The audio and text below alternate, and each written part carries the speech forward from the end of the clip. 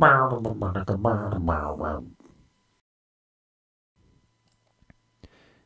everyone, gabestah here. This is the quick guide for heroic Durumu, and if you're looking for the full guide with a lot more information and details, you can click on the annotation there. So let's go ahead and get started.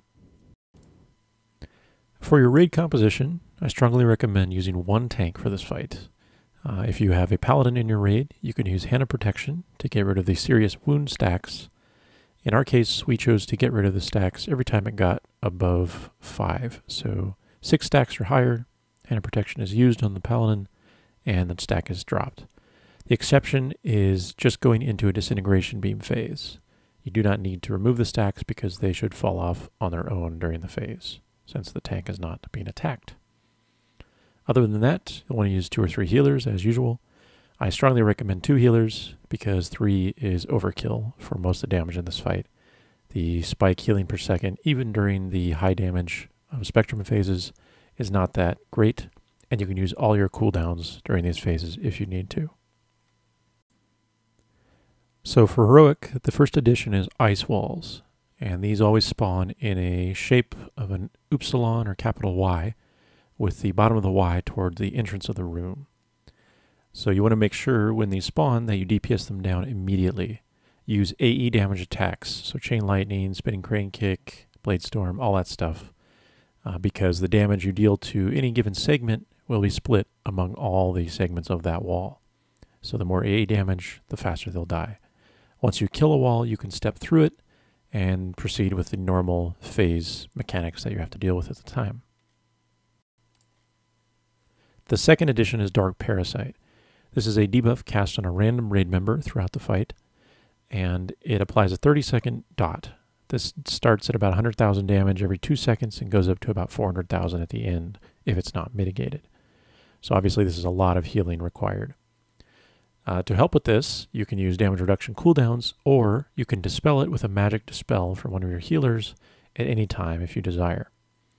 Dispelling it will morph the effect of Dark Parasite into Dark Plague, which has the duration that was equal to the remaining time of the Dark Parasite. So if you have 10 seconds left on Parasite and you dispel it, you'll have 10 seconds of Dark Plague. While Dark Plague is active, every 3 seconds, a Wandering Eye will spawn and attach itself to a random raid member. These have about 250,000 health, and they do about 50,000 damage every 2 seconds, plus a little bit of extra damage when they are attacked. However, they should be pretty much ignored. So the best way we found to deal with Dark Parasite is to heal it for about 15 or 20 seconds, and then once it gets really high in damage, at around the 20-second mark, just dispel it. This will give us 2 to 3 Wandering Eyes around the room, and then we just ignore those. They will eventually die to cleave damage when we're attacking the wall, and otherwise don't really do anything dangerous, so you can ignore them completely. You can also use Grounding Totem from Shamans to usually absorb the Dark Parasite application, which then of course prevents it, and it's quite handy. To handle light spectrum, the best thing you can do is to assign 1 or 2 players to drop raid markers on the red fog beast locations. So there you can see 3 raid markers are placed really quickly. I dropped 2 of them, and our bounce druid drops the other 3 so that we don't overlap them. And then you have another macro if you need to get rid of them. You can see the actual macro text here on the screen to set up a couple of those, and you can figure out the rest. It's just numbered 1 through 5 at the end.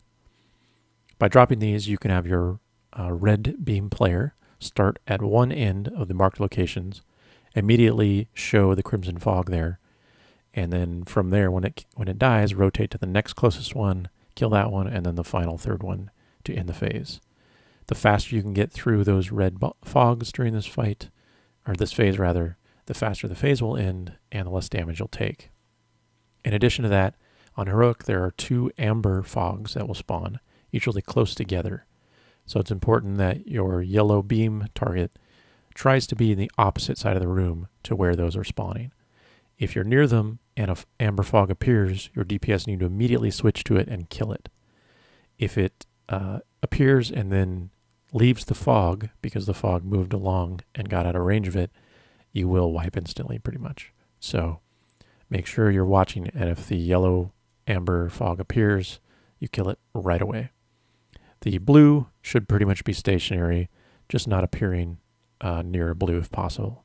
But if you do get a blue one to spawn, you can mostly ignore it and just stay stationary with the blue fog actually active. It's also really important to make sure your raid is kind of in the same quadrant when the second and beyond spectrum phases begin. This way, when the ice walls appear during those spectrum phases, people will be near enough each other that they can actually help soak up the beams and kill the walls that need to be killed nearby. So make sure everyone's in the same quadrant as you see here, and then you can manage the beams just like normal once you get some of the walls down. For Disintegration beam phase, make sure your entire raid is in the same general quadrant, either to the left or to the right of the entrance, so that you're able to attack the ice wall that is right near the entrance as well, and this will be underneath the Disintegration beam. Once that ice wall is dead, you can run through to the other side if that's the rotation direction that you need to go, or you can stay on the side you were starting at and just go the other way. And from there, just finish off the ice walls before you have to rotate through them, and this phase is just like normal from that point forward.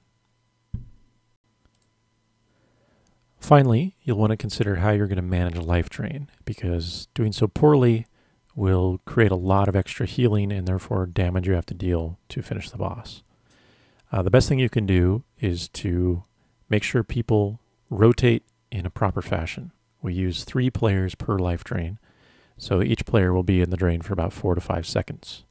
This prevents the healing from getting too high, even if that player doesn't have any damage reduction abilities. However, you should note that the healing that Durumu gains is directly proportional to the damage that he deals.